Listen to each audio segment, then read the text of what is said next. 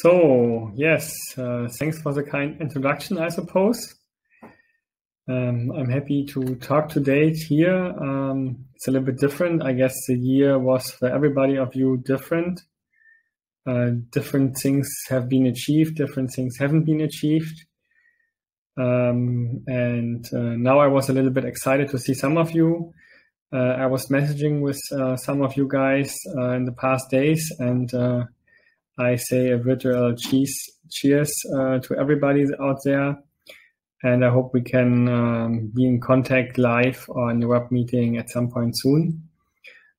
Today I'm going to address a topic which is familiar to many of you guys, introducing new metrology to improve manufacturing processes. And we have gained quite some experience in this in the past years. And I just want to share a little bit of this experience. I have a lot of slides. It's about 70 slides. So I will just go very briefly through many of them, since you have the ability to stop and have a look at those slides and continue. If you are interested in some of those in more detail, you can do that. So I think by this, I can address more features and you can jump to sections that you are interested in. So at least the logo looks a little bit different here. Anyway, I will continue. So I talked today about system selection and dimensioning strategies. My name is Markus Klein. I'm Managing Director of SURAGUS. I have been at Aimcal, I think, the last 5 years. We are here located in Germany, in Dresden, and I will speak about it in the beginning before addressing the motivation, and then I will go into the process for selecting metrology. And finally, I will summarize it. SURAGUS is in the heart of Europe, I would say. Dresden, we are right at the airport. Typically, I can see outside the airplane starting and landing. In the last 6 months, not so many, but we are still connected to Frankfurt and Munich and many other cities. We are a German privately owned company, and we do quality assurance systems for thin films based on eddy current inspection technology. And I will talk about this more in detail today. My personal history is that I'm working now for more than 10 years in this field. And I have been explaining the process of searching for the right inline metrology tool and going through the process of selecting it, parameterizing it many times. And I just want to share a best practice approach, how to do that and contribute by that to the society of Aimcal. So many questions need to be asked and answered when getting a new inline metrology tool. So what is the best technology? What is the best vendor? What's the best sensor setup? What is the best parametrization? What are the most suitable interfaces? How does the software need to look like? And what needs to be visualized? What needs to be stored? So these are many questions, and I offer kind of a 12-step approach. So first of all, the approach is a definition of the measurement task. So here it is required to think about, what do I need to know? Is it a physical parameter like thickness, color, sheet resistance, or barrier property? Or is it a relative property, which I just need to know the homogeneity going up or down? Or do I need a specific other function to ensure my function of the coding? Do I need to have one measurement per roll, or do I need a measurement every meter or every millimeter? That's important. And do I need to measure in many positions on the web, or just in the center of the web, cross web or center of the web? So these are questions that need to be defined in the beginning. And of course, I need also to think about who should see this information. Is this just the process engineer when he sets up, changes the target, for instance? Or is it also dedicated to send a protocol to the customer? So there are different possible answers to that, and this affects also the type of metrology needed. So there are many requirements, and in the second step, I need to select a technology, and before that, I need to define the requirements. So what is my measurement range? That's an important question. What is the required accuracy that can affect the costs? What is my level of automation ability? What is the level of reliability? Do I need to apply in vacuum or not? And what are the costs or what is the budget available? So these things I need to think first. I need to think it through first before getting out to potential customer suppliers. How can I find the right technology? So the first step is to find the technology. And typically a good source is, of course, literature and the internet, maybe your network, you know, people from Aimcal and maybe other friends and colleagues that have been gone through this process. Then there is the idea of direct and clustering the methods into direct and indirect methods. So direct methods measuring these parameters in an absolute way, and indirect methods measure something which correlates to that parameter that I would like to measure. And often this can be an effective way to address this in a more easy way. There are destructive, non-destructive methods. Destructive methods are usually only used for validation. And it's also good to understand what distinguishes the substrate from the coding, because somehow you need to focus on what you want to characterize and not on what you don't want to characterize. It's good to find a physical way of separating it. So it can be conductive and non-conductive materials, or transparent non-conductive materials, or reflective or non-reflective materials, or ferromagnetic or non-ferromagnetic materials. Then there is after the research, you have a lot of methods on the hand, and I put a summary to this talk on metal thickness methods because I think it's relevant for many people. Thickness is rather general. And there is in my presentation here an overview on thickness gauges, mechanical thickness gauges. To be fully fair, this is from 1997, so it's a rather old source, so all the numbers in there might be not up to date. Anyway, it's a good overview by this Mr. Nietzsche it's a good introduction, and it has a lot of value. My idea is maybe for the 50th anniversary, I will rewrite this book to make a good update, because there are not so many literature out there which summarizes that in a good way. There are thickness methods by weight determination, quad monitoring method, most of you guys know, but there are also other weight methods I've seen in the field. There are radiometrical methods, which are quite mature, have a rather high cost, and need to consider safety measures, but they are applicable to many applications. There are magnetic thickness gouging methods, which require magnetic layers, of course. There are optical thickness gouging methods, which somehow require some sort of transparency. There are ultrasonic methods, which are typically used for thick layer characterization. There are electrical gouging methods, which are used for contact testing of layers mostly. 4-point probe methods are pretty popular, and then there are also eddy current gouging method, which requires conductive layers and has a very large measurement range, and it's really, really fast method.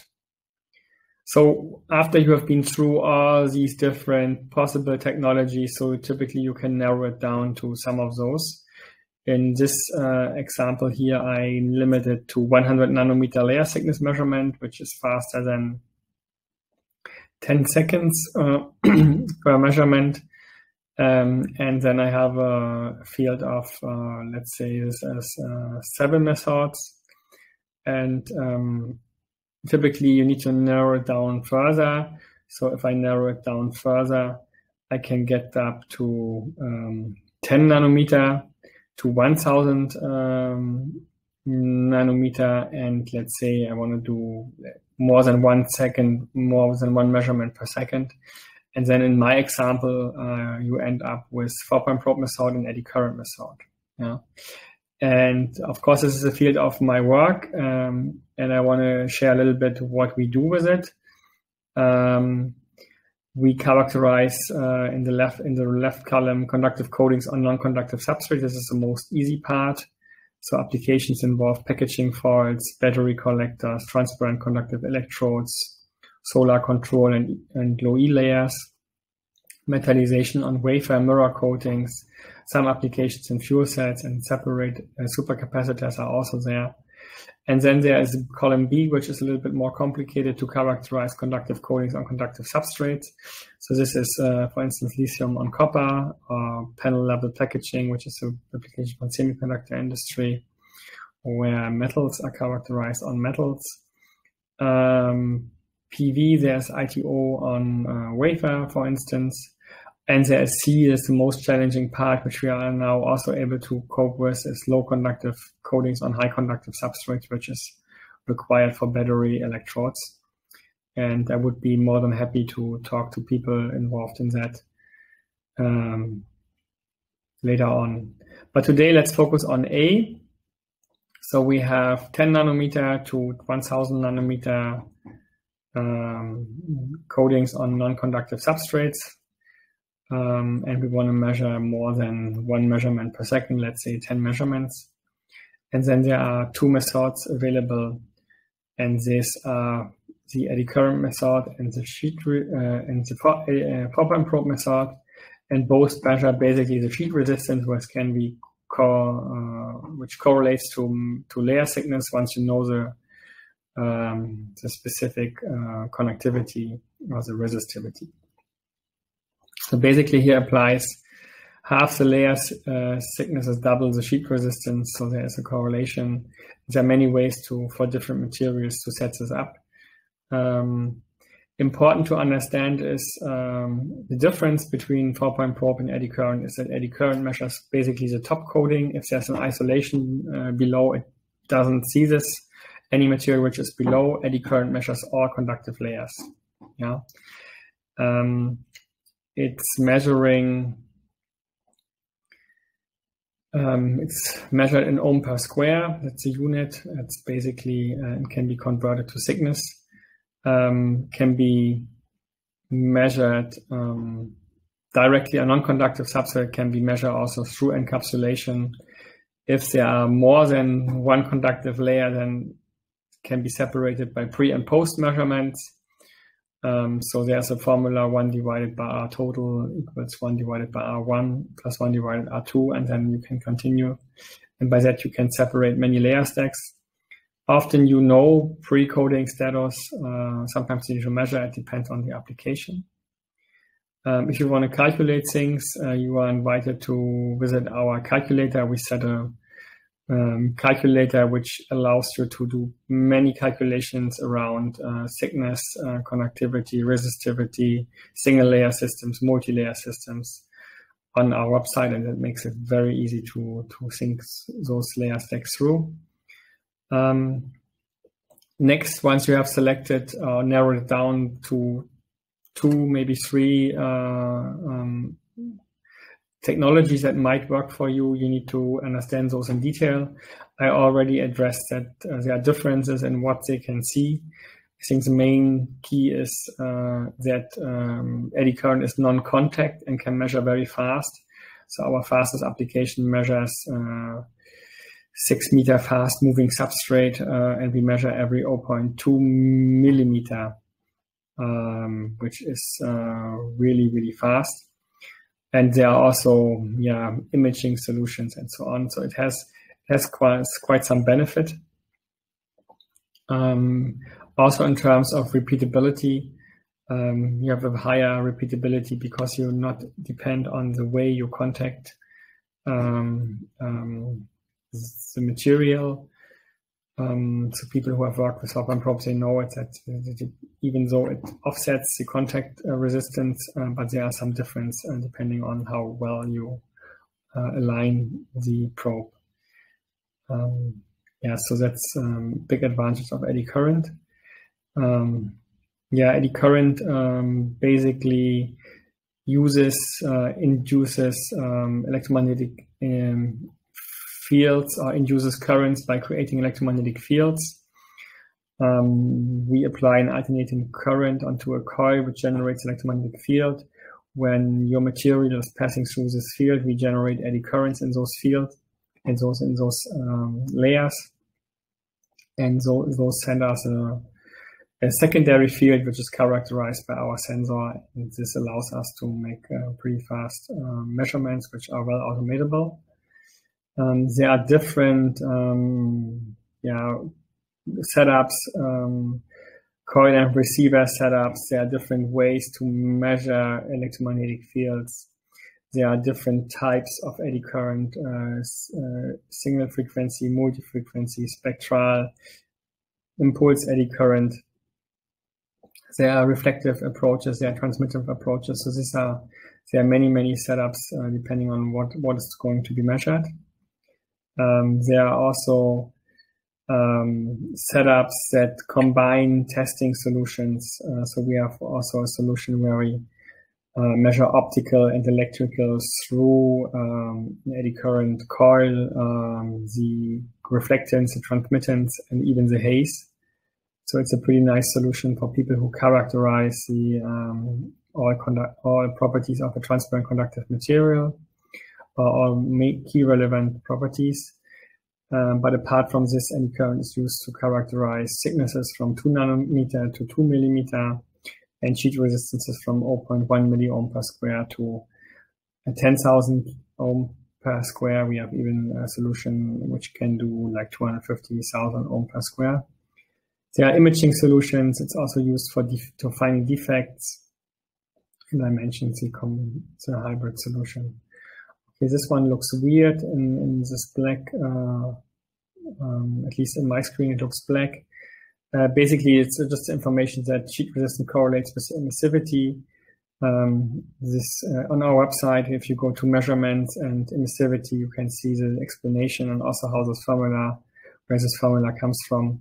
And the same is addressed with thickness and sheet resistance correlate.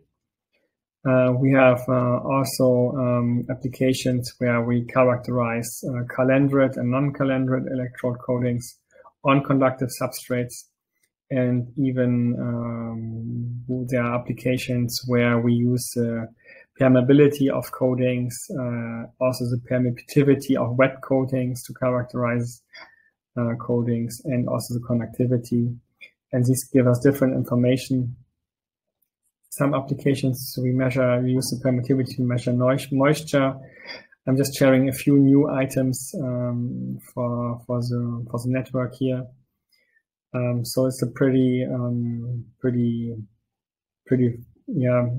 flexible technology. High frequency eddy current is sensitive to permeability, to permittivity, and conductivity, and this can characterize quite unique characteristics. Even on one coating, you can separate some of these from each other.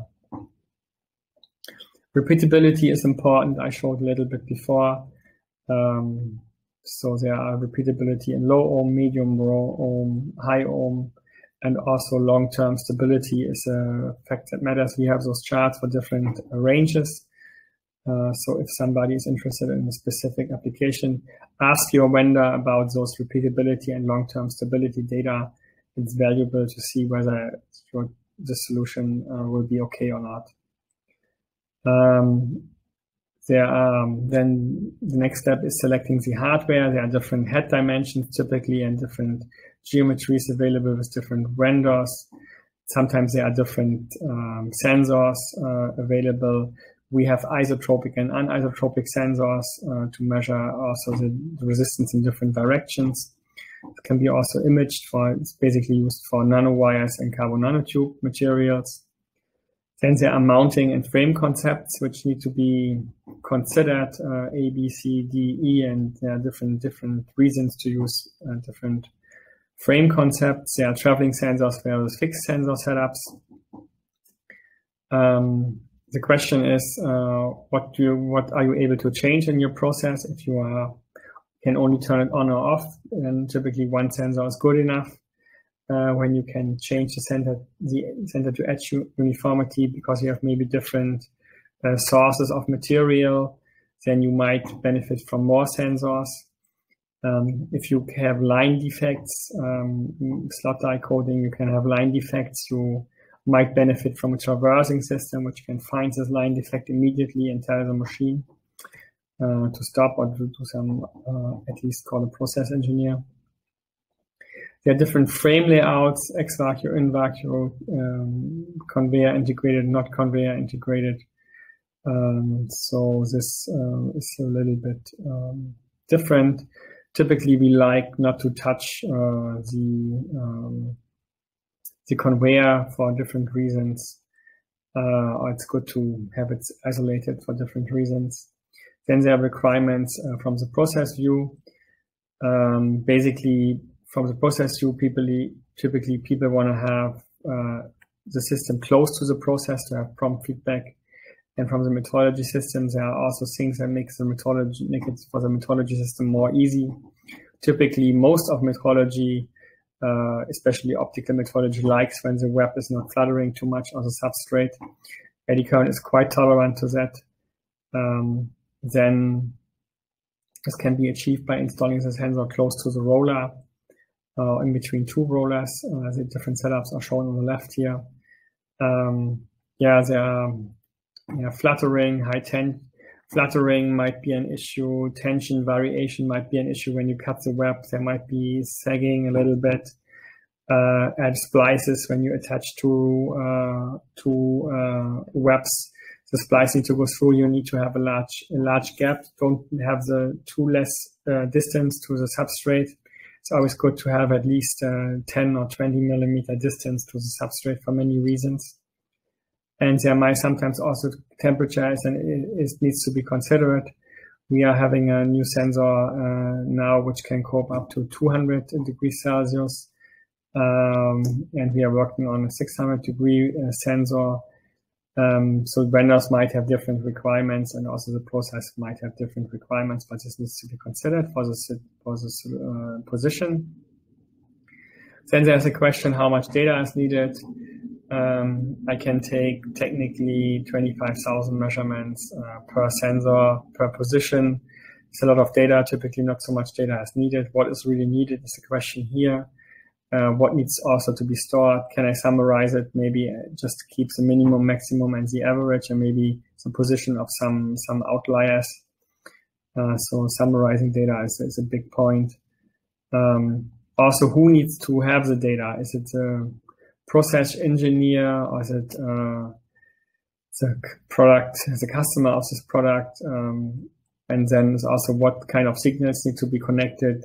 We recommend that the measurement system is sending the measurement values to the process system, and also the system status. If the system is okay, if there are some thresholds,